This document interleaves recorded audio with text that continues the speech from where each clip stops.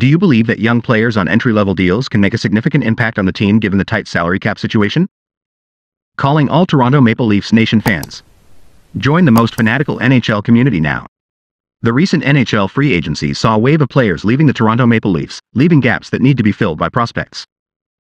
Although some roster spots were filled with new signings, the team is counting on young players on entry-level deals to contribute significantly, considering the tight salary cap situation. The Leafs lack blue-chip high-end prospects due to drafting low after being contenders for years. The pressure is on recent second-round picks Nick Robertson and Matthew Knies to step up and deliver this season. Matthew Knies showed promise during his end-of-season cameo and playoff performance, but he needs to handle the expectations that come with playing in Toronto and stay healthy for a full NHL season. Nick Robertson brings speed and a quick shot, but his challenge lies in staying injury-free to reach his full potential. The clock is ticking for him. With veterans likely to depart in the future, it's crucial for the Leafs to replenish their roster through prospects like Knies and Robertson. Let's see what they can do with this opportunity. How concerned are you about the gaps left by players leaving in the recent NHL free agency? Click on the video right now on your screen and get the inside scoop on the hottest news happening with the Leafs.